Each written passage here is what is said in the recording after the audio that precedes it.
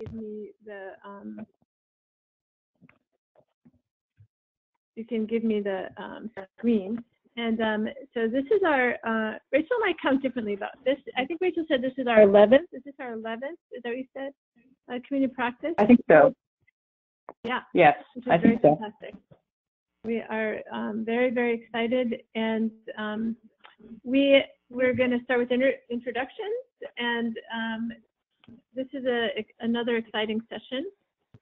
And as always, we're giving everyone an update of our URL, the website that has all of the exciting community practice past presentations, as well as all of the data to action training materials, which we also continue to iterate. We just updated some this week from our NHSBC presentation. And then also, we always have a research update.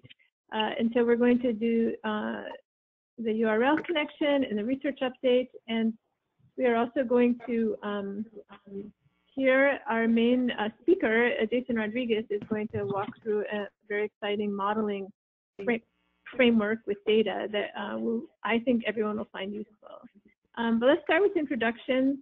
I don't know how to do this, so I'm looking at some names. How about we'll see who's here from Utah, because I see Dee's here. Yeah, this is Dee Norton. I work for the Road Home here in Salt Lake City, Utah. Good to hear you, Dee. And Mark, Mark is on also?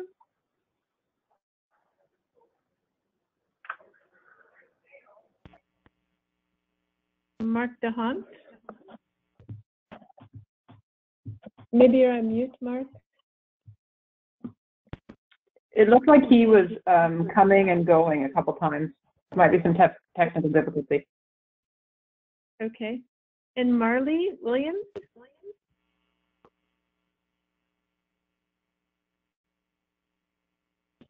She's showing as self-muted right now. Okay. Marley's, I think, with San Diego, which is great. Great to have you on. Looks like also Mark's with San Diego. That's fantastic. And Melissa, I see you're on. Yeah, I'm here. Melissa Wall. I work with CHIP and the Indianapolis Integration Project. Great. And Sarah? Hi, this is Sarah Kahn with Cloudburst. And there's a caller unknown. Who else is on the call?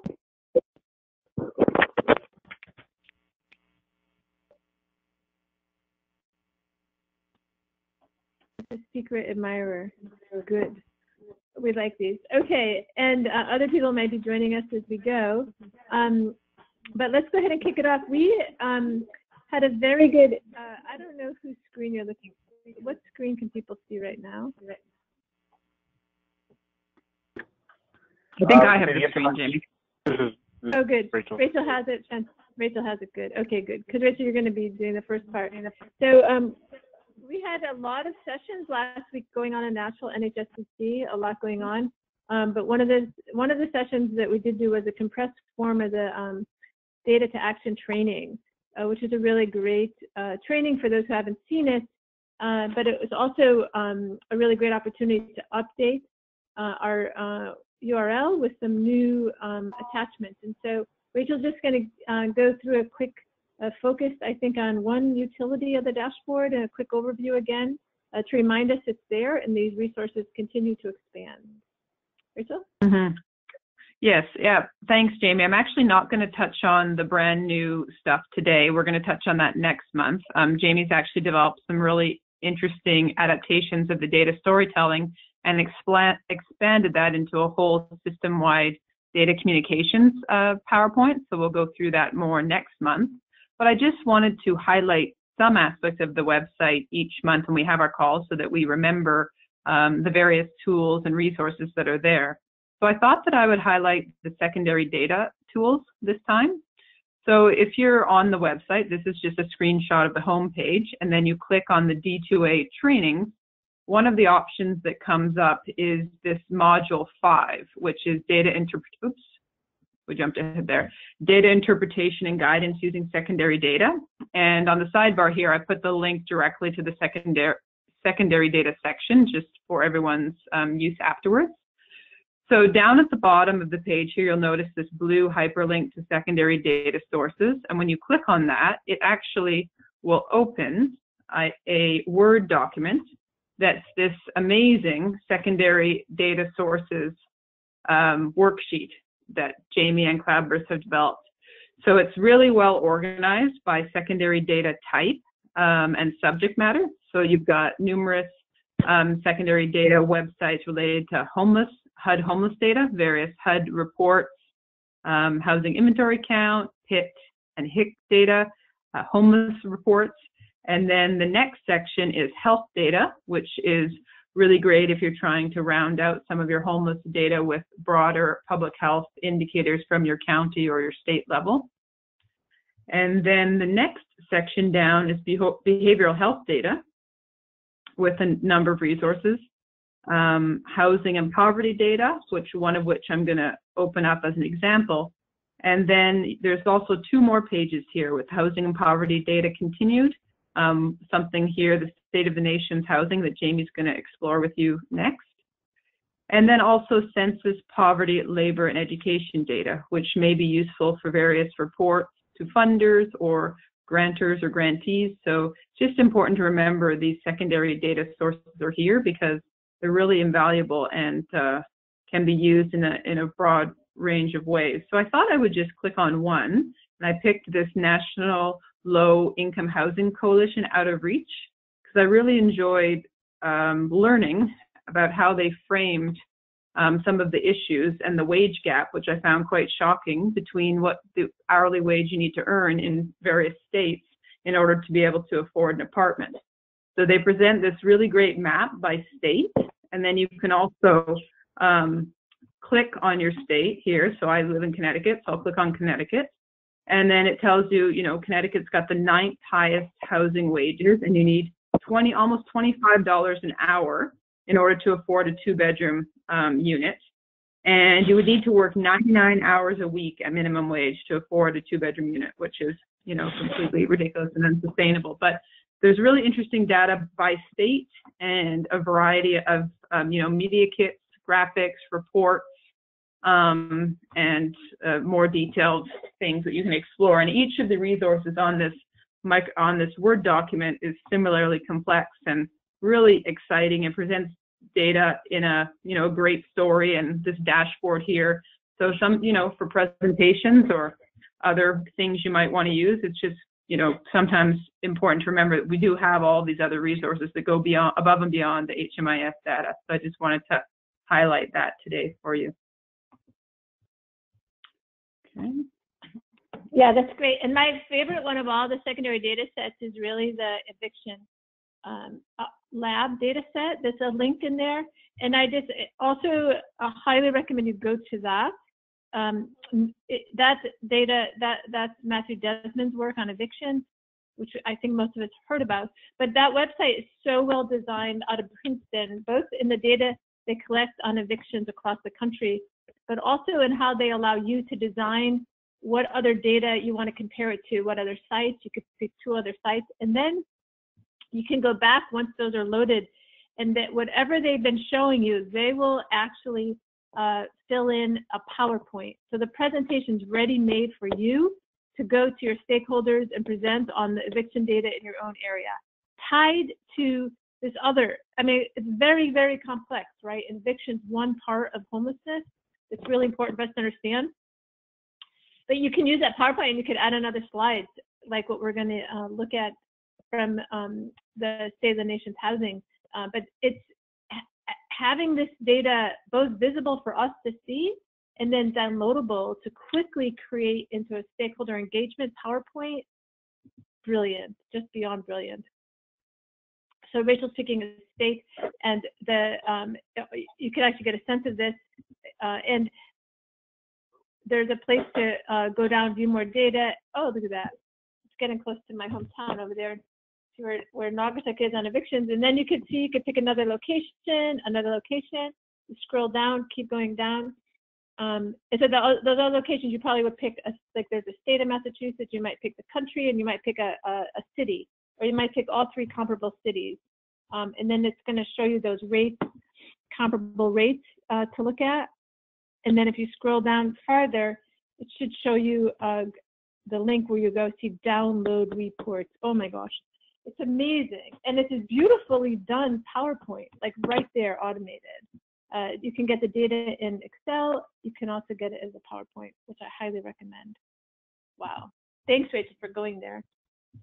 And but it's not welcome. To understate the other sites. So one of the things that we're going to look at now is because it is another report that came out recently. It's updated annually out of the Joint Center for Housing Studies at Harvard. It's the yeah, you can go to it, Rachel. But I actually want to take the screen because I highlighted the report that I want to show here.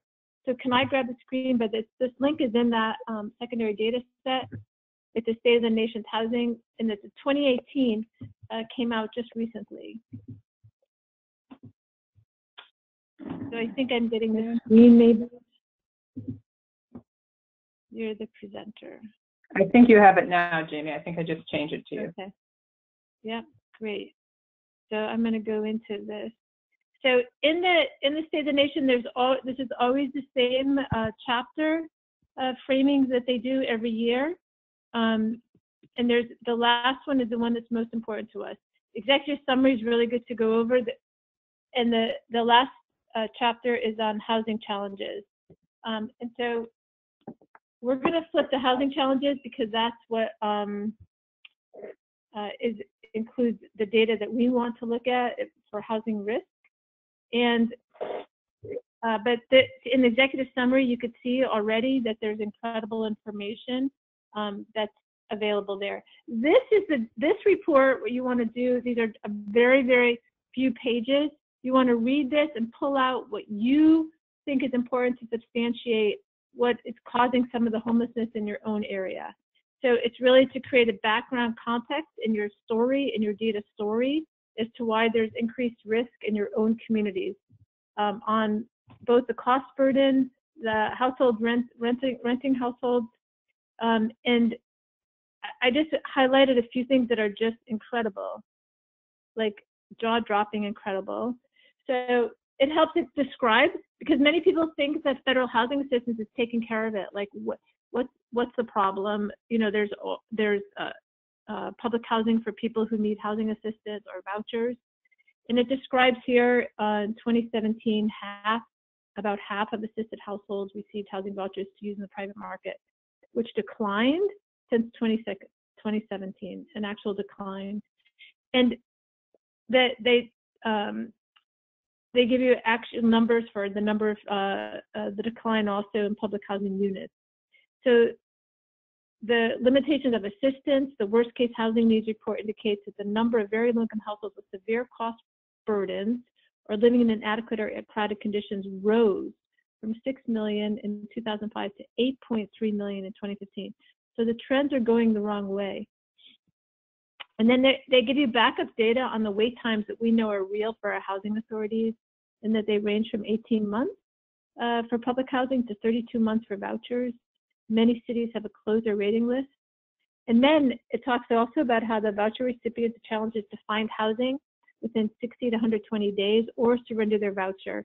Even when giving extensions, as we know, voucher holders may have difficulty renting appropriate housing because landlords in many cities can refuse to accept vouchers. So you're laying out it with this data report. It's helping you lay out some of the contextual story behind why housing risk is increasing, and in our high-cost housing markets, how it's even more intense.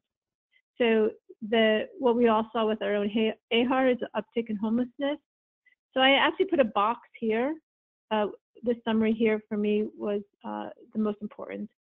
For low-income households, especially those spending a large share of their incomes on housing, an unexpected expense or job loss can lead to eviction. In fact, the vast majority of people experiencing homelessness are not chronically homeless. And it gives you a percentage, 83% right there.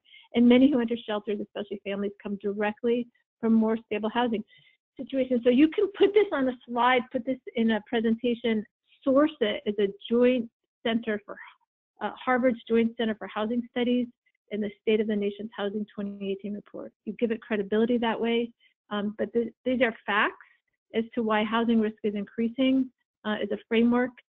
This is showing some of the high-cost metropolitan areas where homelessness is actually increasing in New York, in Los Angeles, San Francisco, Seattle, and the outlook is not good.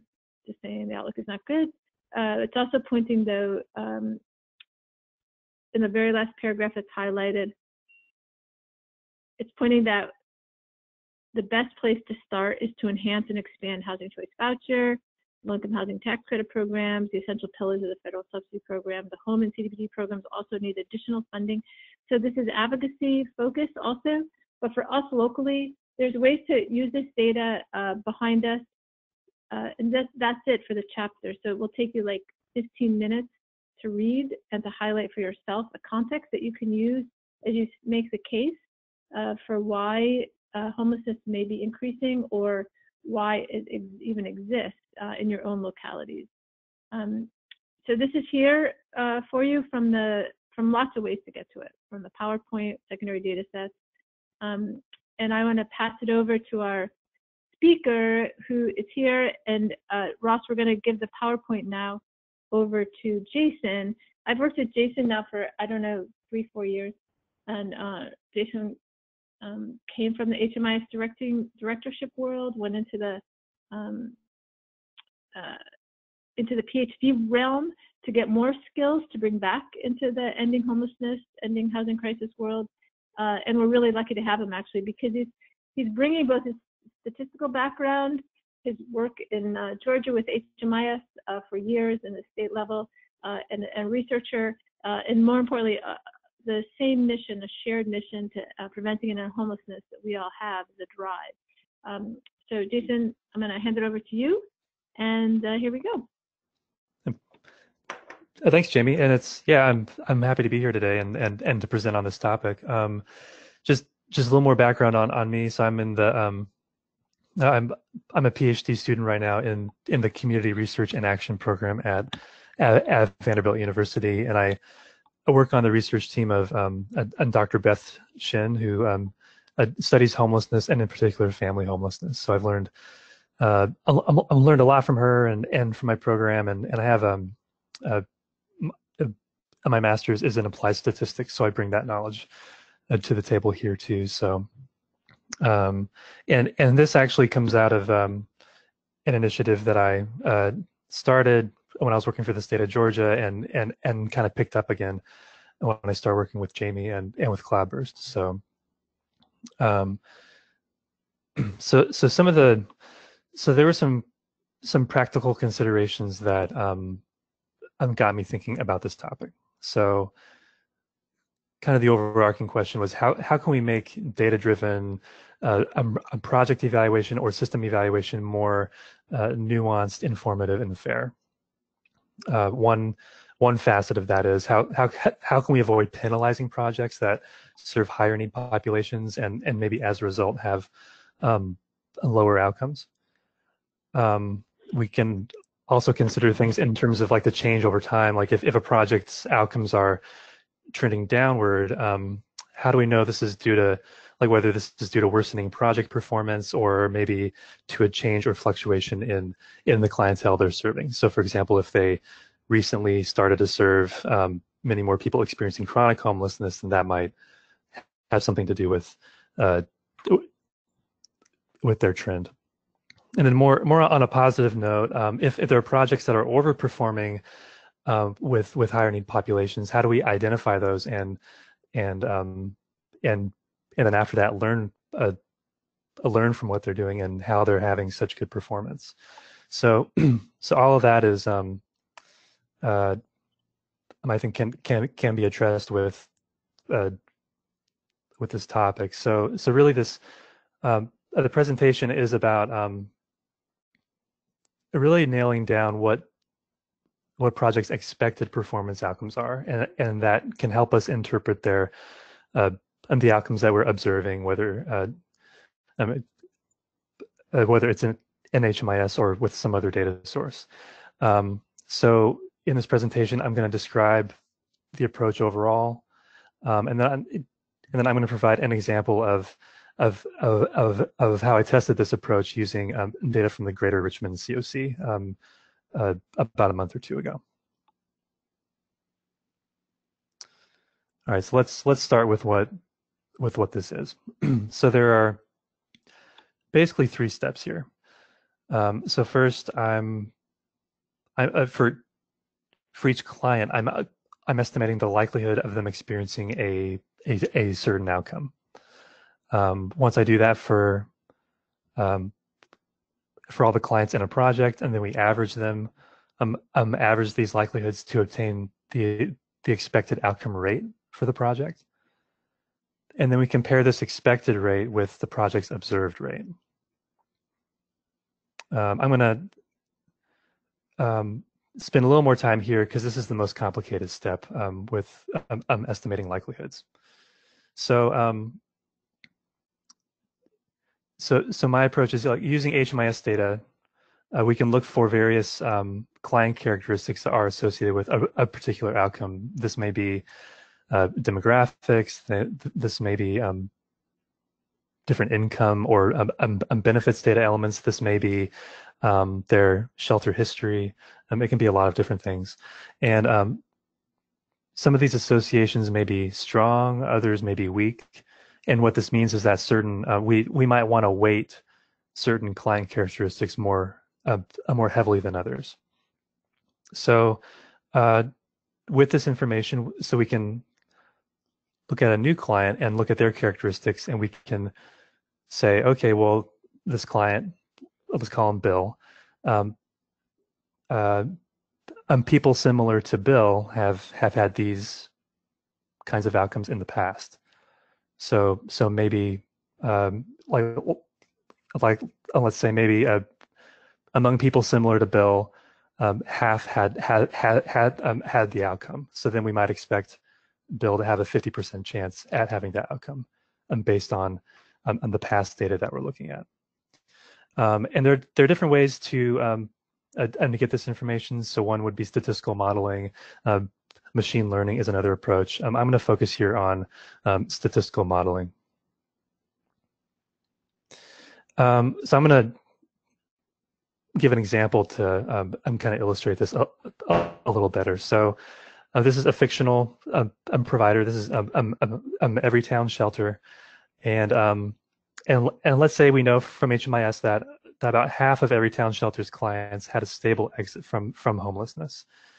And there's a couple different ways to look at this percentage. One, just in absolute terms, we can compare this percentage to other rates of other projects, and 50%, it might be, it might compare unfavorably to other projects. Maybe other projects have a 75% outcome. Maybe Everytown Shelter doesn't look as good in that way. But if we think in relative terms, relative to the clients they're serving, is 50% better than expected? Is it worse? So it's hard to know without further information. So so one way to answer this question is to estimate the percentage of their clients that should have a stable exit based on how other similar clients have performed, and then we compare this expectation with the observed percentage. So here's an example of how we might get the expected rate. So we would look at their clients.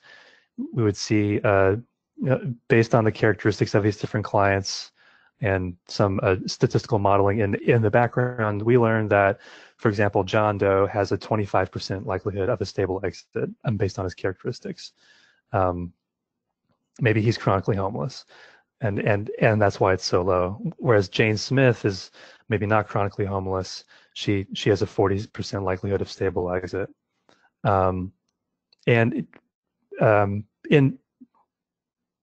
actuality, most projects are going to have more than 4 people. This is just for simplicity, but what we would want to do is we would take all those likelihoods and we would average them together, and that would be the expected rate of stable exit for the project. So based on on these likelihoods here, we would expect Everytown Shelter to have a 25% rate of stable exit from homelessness. And then the idea is to look to see what actually happened. So in actuality, 2 of the 4 clients experienced stable exit, so half stably exited. That's much better than the 25% that we expected, and that's potentially useful information. We can repeat this analysis for other projects, and we can represent it graphically like I have here. So this is just a mock-up of what we maybe could see on a dashboard. Each of the black dots represents a different project. So this axis here at the bottom represents how far away they fell from what was expected. So if your expected outcome rate was identical to your observed outcome rate, you would fall right in the middle. Your deviation would be 0, so you'd be right in the middle. Everytown Shelter had a deviation of 25 percentage points, so their observed rate was 25% greater than their expected rate. So that's why they're way over here on the axis, and they kind of stand out as doing much better than expected. Conversely, we could consider another project over here who did a lot worse than expected. That might prompt further analysis, further investigation into why they fall so far over there. So this is one way to represent it. And another way would be through a more of a report format. So here, what I have mocked up is a set of inputs where the user would input a report start and end date, would specify the subpopulation, and the outcome that they're interested in, and the project type. And then a report would come out at the bottom, shown here, where all the different projects are listed, their expected and their observed rates are listed, how far they deviated from expectation, and then a little more information about some of the demographics of the program. So here we see Everytown Shelter had a pretty low expected rate of stable housing, and we look over here and see, oh, they have a high rate of chronically homeless individuals. That kind of gives us a clue as to why they had that expected rate.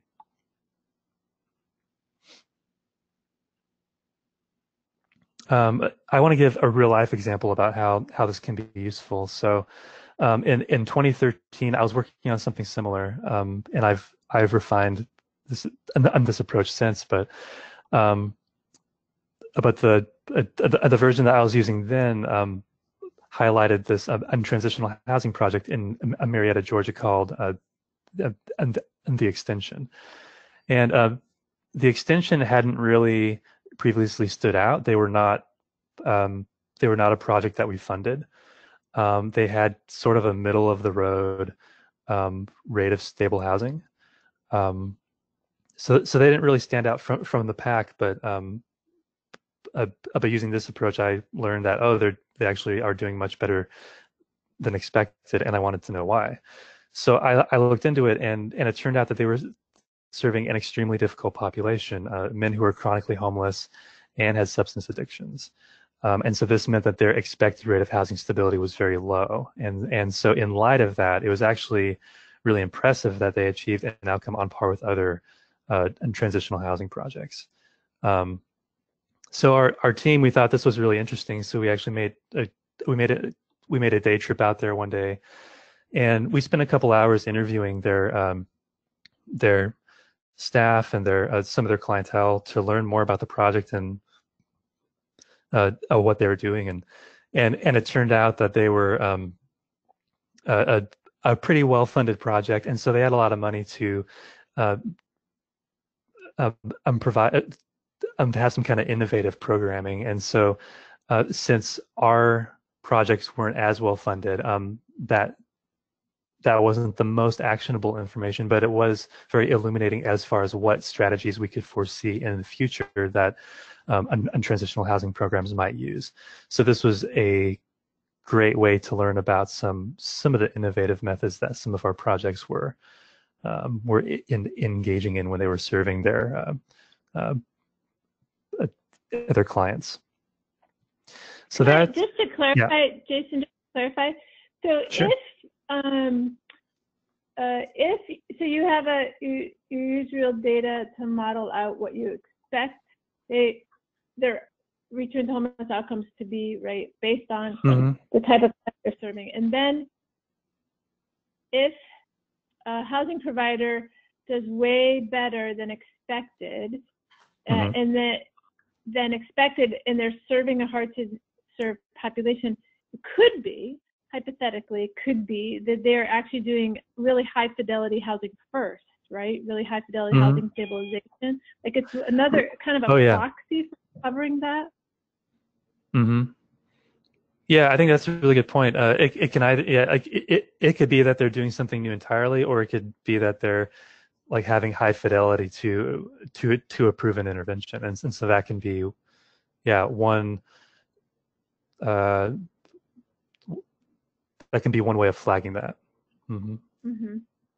Yeah. So and then always like the flag, right? And you always, in that follow-up you did, you really want to go deeper always to do a little interview, or you always want to dig deeper, but it's a flag to show you to go dig deeper. Right. Yeah. Because there's a lot of different reasons why projects may fall on the spectrum where they do, and like, so if we look at this project way over here on the left, we may jump to a conclusion that they're not, they're just a poorly performing project. But maybe upon further investigation, they're in a really unique geographical area that doesn't have a lot of resources, and so that might be the explanation. So yeah, I think it's definitely a first step in a longer investigation into program performance.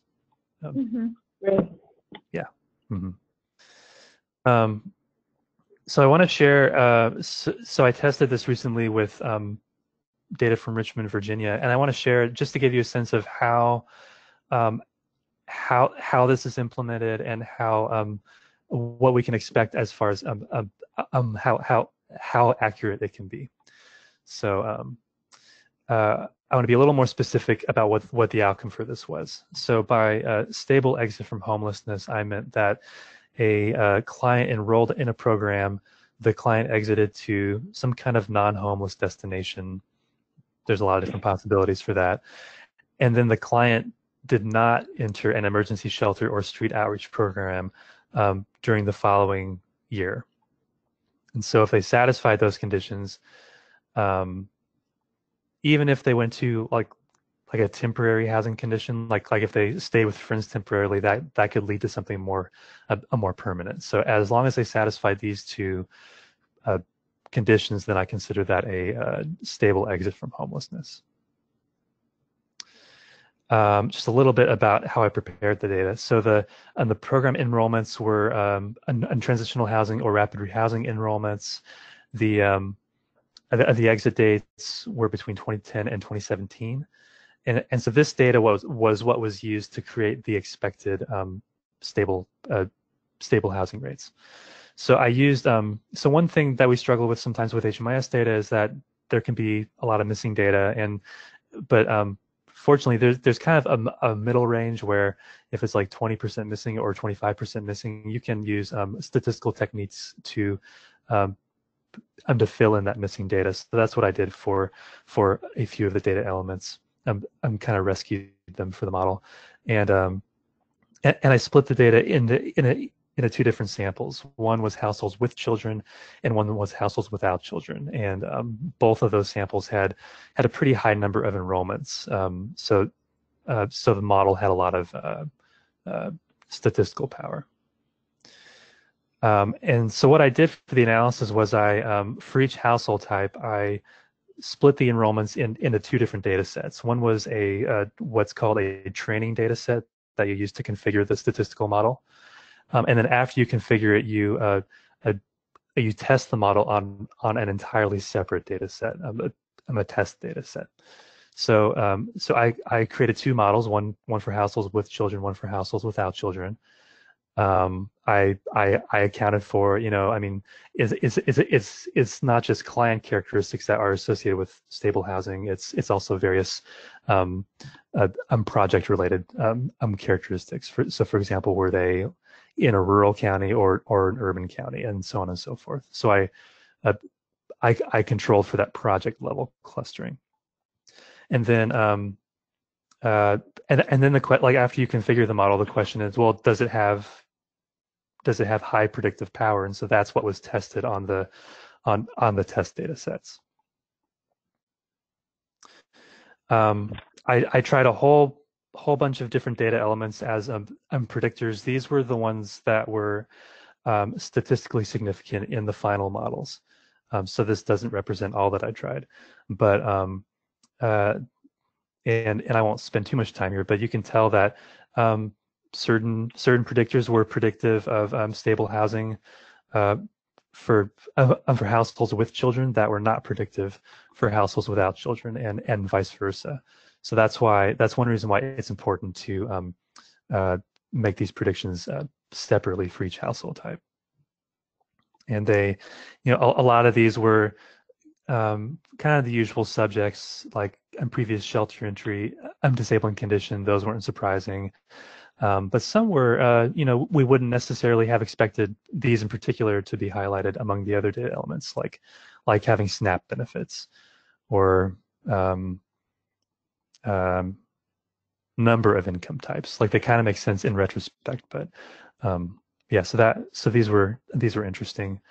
And so another way of putting this is that these were the predictors that ended up mattering for creating the expected outcome rates.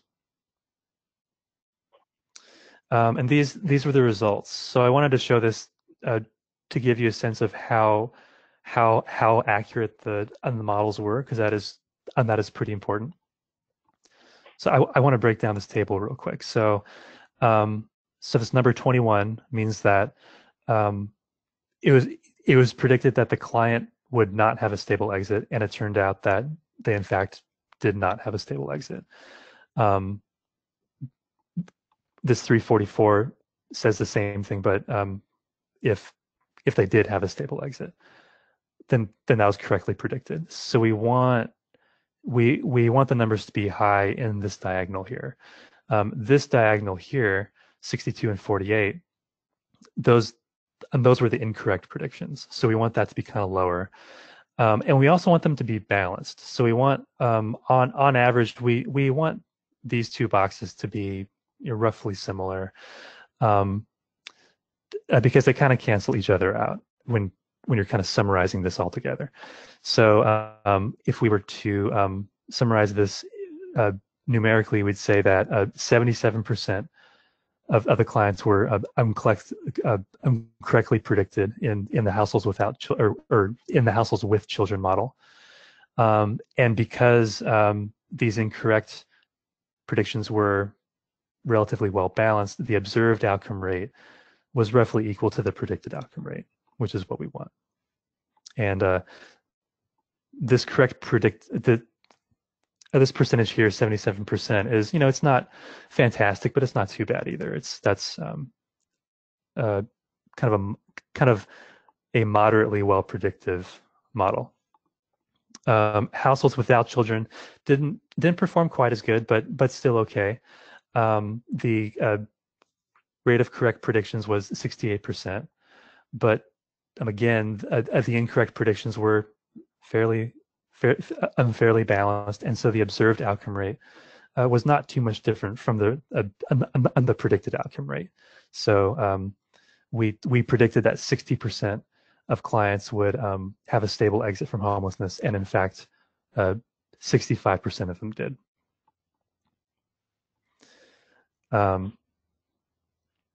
We can so if we do that at the project level, so each of these rows is a different project, and so we have this column representing the project type, how many households exited, what the observed outcome rate was, what the predicted outcome rate for the model was, and what the deviation was. What was the difference between the observed and the predicted?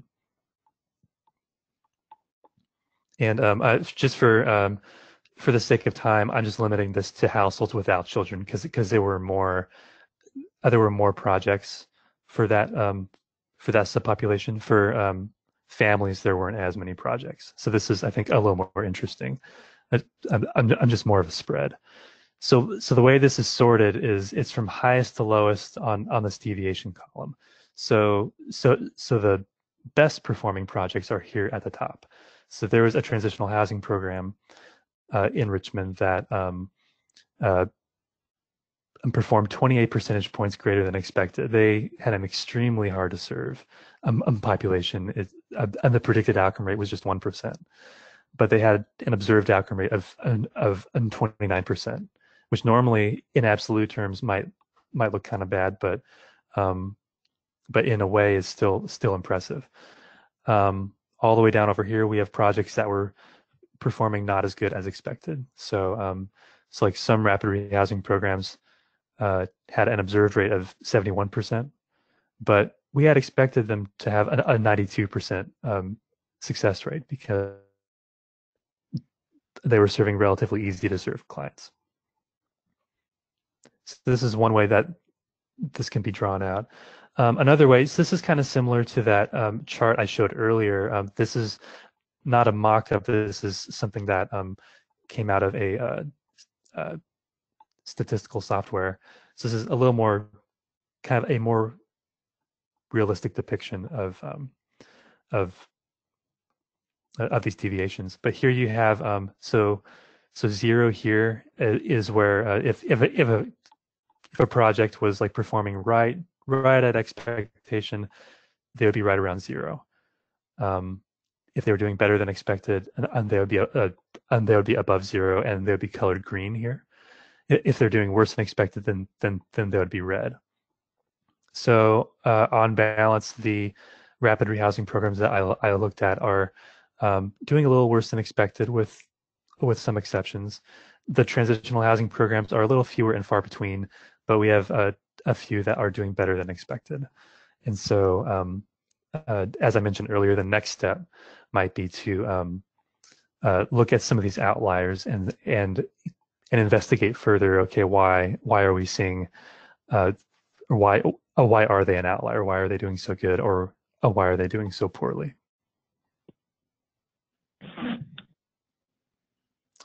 And I want to just conclude with some limitations because I think it's pretty important. So as I shared, the model's predictive power was okay, but not great. And I would guess that would be true in other COCs as well. I mean, HMIS, the different HMIS data that I've looked at, whether in Georgia or in Richmond or in Orlando, I mean, it's typically hard to have a lot of predictive power for some of these outcomes. But so like I mentioned earlier, the incorrect predictions were fairly well balanced. They were almost as likely to be yes than no. And so as a result, the predicted overall outcome rate was fairly close to the observed overall outcome rate, which is good. And that was true kind of overall, like on a system level. But nevertheless, when you're calculating these rates for different projects, this might not always hold true.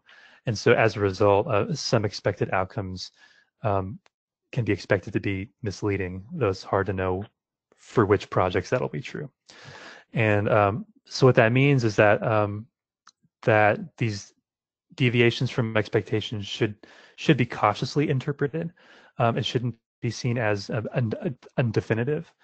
But like we've mentioned a couple times, it could be seen as a flag that something unusual might be going on. Let's look further into it. So and that could be a flag in a good way or in a bad way. And that's basically it. Are there any questions?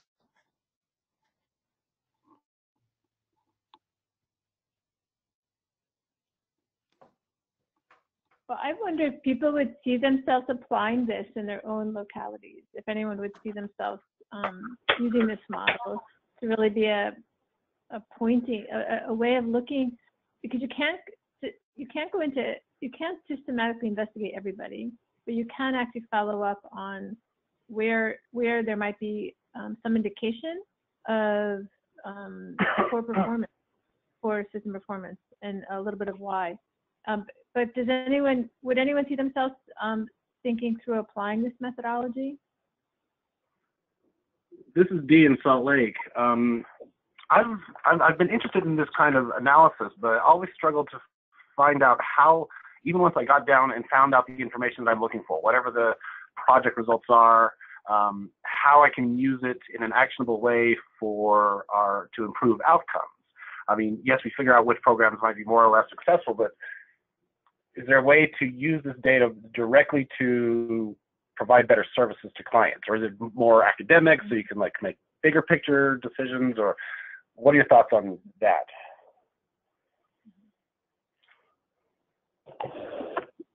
Hey, tonight I have a thought. Can I jump in? Is that okay? Sure. Yeah. You have thoughts too, I'm sure. But the whole thing about how HUD requires everybody to say their housing first, everybody, because you get extra points for housing first. And so, how do we assess whether providers are actually have any fidelity to housing first approach? One way could be to use this not alone, but again as an indicator with looking at expected outcomes in just permanent supportive housing, or just for the chronically homeless population. Like you could target this in large metropolitan areas. You could target this by the population type, and then see the providers serving that population type and how they're doing by expected outcomes. And then you have to go to the next layer. The next layer is to discover how they are doing in real terms, which is a housing first fidelity assessment kind of checklist, of which there are many out there. I have some if you want any. But after that, it's actually embedded housing first trainings, weekly or monthly housing first training calls that you really grow their staff capacities in vivo, because you've uncovered that there's a great need. So that would be an arc that I could see this particular modeling working towards. Hmm. Would that work, Jason? Yeah, and I would just add to that, like, being able to identify best practices, which could be an academic question, but it could also be a very practical question locally, especially if there are, for example, certain resources that a project is tapping that might be useful for other projects. Another example I can think of is like, I don't know, part of me hesitates to say that like this should inform like funding decisions, but I'm thinking back to when I was working for the state of Georgia. Our department was required to make data-driven decisions about which providers we funded and which we did not, and for better or for worse, that had to be partly data-driven. And so this was we incorporated this into our annual grant application process, because it seemed more fair to do it this way than to just simply compare programs' outcome rates and directly to each other without any other context. So I see this as like increasing the fairness of that kind of evaluation. Okay, thank you. And I mean, Dee, if Jason was to like provide you with the methodology, could you apply it? Like, the slides are here showing it, but if you had like a further, like, because you have a lot of data leadership skills there, could you see yourself applying it in that, like you said, you want to make it actionable, so each of those phases. But could you see yourself applying this methodology? Yeah, I think we could. It would be interesting to maybe choose a selection. We have quite a few programs. Choosing a selection of those to maybe look at one of our chronic programs, one of our single programs, a family program, and see what the outcomes look like, and then, like you said, do a comparative, a comparison to what the outcomes for that program really are, to see, just really how it measures up based on the tool and how it really feels in real life. We being a provider don't have the opportunity to use it as a scoring methodology, but as we continue to work on our internal improvement processes, it could definitely be a useful tool. Mm-hmm. And all this is, of course, based on having enough time to do so. Right. But yes.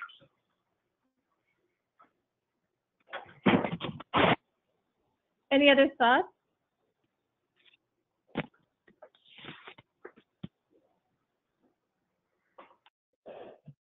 I know that the Richmond folks were excited about this, and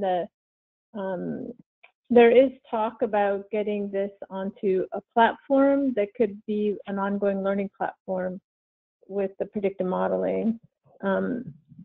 So that, on the call, we'll update folks if that happens, because that makes it quite accessible with data to just be able to look at it, utilize it and look at it. And Jason, you could talk more about the predictive modeling aspect of it, just the machine learning over time, how it gets smarter. I find it still mysterious. Mm-hmm. Yeah, so the approach I shared was like a kind of a one-off statistical model where we at a certain point of time, certain characteristics are related to the outcome in a particular way, and then we just kind of use that information going forward.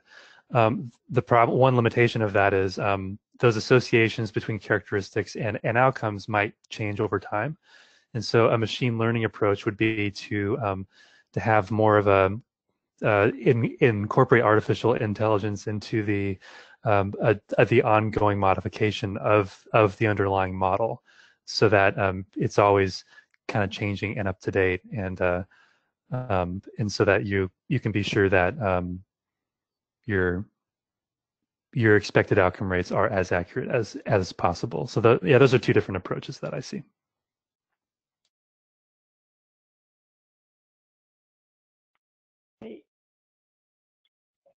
Well, thank you.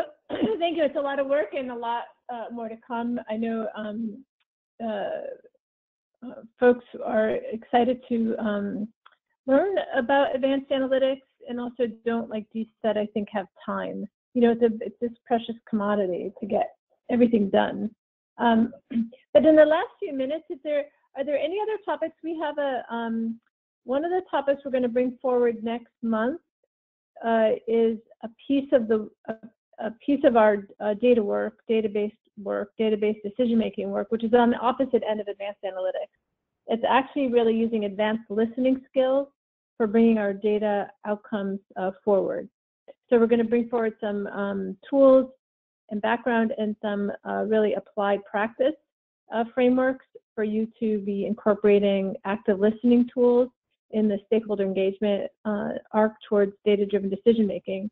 So that's going to be very exciting, and we'll also have an update on another research output and also URL updates. But any other thoughts in the last few minutes of what other topics might be interesting for the community practice? Like, Dee, do you have anything burning there? I think one time, you said rapid rehab. No, I think you said coordinated entry evaluation. Could that have been you? Anyway, some things we haven't been able to pull off. But do you have any burning topics? Anyone on the call? Hey, Jamie, this is Becky. I'm sorry I joined a little bit late, but it's always really cool to see Jason's tools and the things that he's been putting together. And you're right, in the Virginia area, we're definitely really excited to maybe hopefully start implementing some of this stuff. And something else we were excited about, you had mentioned a couple months ago, and I think it was something with somebody in Utah, but where they were, I think, pulling together multiple databases into a single one outside of even the warehouse, the data warehouse that we have through the dashboard. Is that something that I'm remembering right, or could that be something we could talk more about at some point? Is that pulling together multiple databases into one data platform? Is that what that topic is? Yeah. What is that topic? Yeah. So we had talked about a lot of our providers through all of their different funders and things like that often have to input the same data elements into multiple systems, and it just takes so long to like type in people's names and demographics into all of these different systems that they have to use for each of their funders and their reporting. And I think you had mentioned somebody in Utah is doing some work around that, and I've been meaning to circle back to that.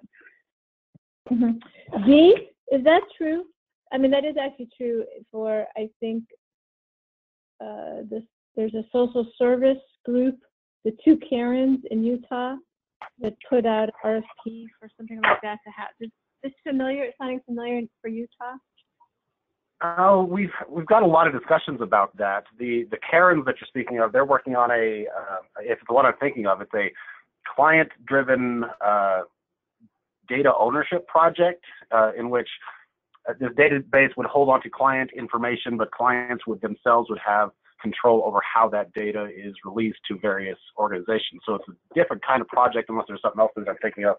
But there are a lot of discussions about data warehousing, primarily through the state, to put it together, of course, through all the various fields, homelessness, criminal justice, mental health, medical, all those fields, of course, that we all would love to have data together. But I think we're not close enough as far as the data sharing agreements and the security and the privacy and all those considerations to really say that we have something that's in progress.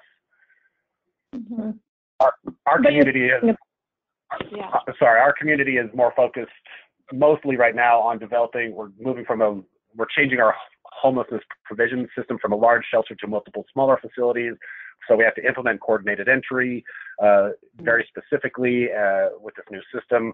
So there's a lot of things going on, and concepts like that, kind of get pushed behind when you have a massive community upheaval like we're going through right now. Right. Yeah, I hear you there, definitely. Do you have, Dee, there's also a mobile app, housing match framework that I know you were talking with both Green River about, and also Mike Shore out of Texas, right? Is it Texas? Michael Shore's out of Phoenix, right. And both of the Michael Shore thing is great. He showed it to us on, he's a close connection with LaSAR, and he showed us what he was working on to LaSAR staff. But do you think we should bring Michael Shore's housing piece? Are you going forward with that? Did you discern that that's a viable option? We are kind of in the discovery phase of that. We've been having discussions with Michael about how to move forward with that, and we are looking to do kind of a demo with it on a small scale to roll out with some of our housing locators and housing navigation team to see how it really be effectively put into place. So I don't know that we're planning to adopt it fully, but we're definitely moving forward with the discovery. And we'll probably, if we do move forward, implement it as an agency first, and then hopefully share that with the community. The housing app separately with Green River is something that some initial work had been done through our county providers, and we would love to bring that back to the forefront of discussions, but everybody's more focused on, again, the system change, new resource centers, and the coordinated entry, which this housing app should definitely be part of, and we're trying to loop them back into that conversation, and they're still distracted at this point. Yeah. Do you think we should bring Mike Shore's presentation to this call for other sites? I think that'd be very interesting. Yeah, I'd love to hear other perspectives on it. It's a very interesting tool for sure. It's more landlord-facing than client-facing, like the Green River app would be. And it seems like you've had some very good results with it. Yeah, and it's also very affordable. That's why I think, which makes it accessible. Again, so we'll do that, Rachel. We have to remember that. We'll invite Mike Shore. It's a linking of the units that are available in real time, I guess, to the coordinated entry system for real matching, but it's automated. Something like that, right, Dee? That's what I remember. It gives landlords direct control over the listings and their units as they're available. So the landlords that he said that they've gotten good buy-in from landlords, and those that are using it really, really enjoy the direct control over how their listing looks and how it gets kind of distributed.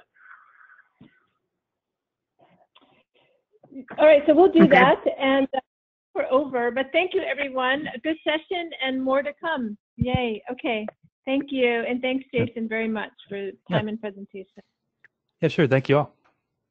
Thank you. Bye-bye. Bye-bye.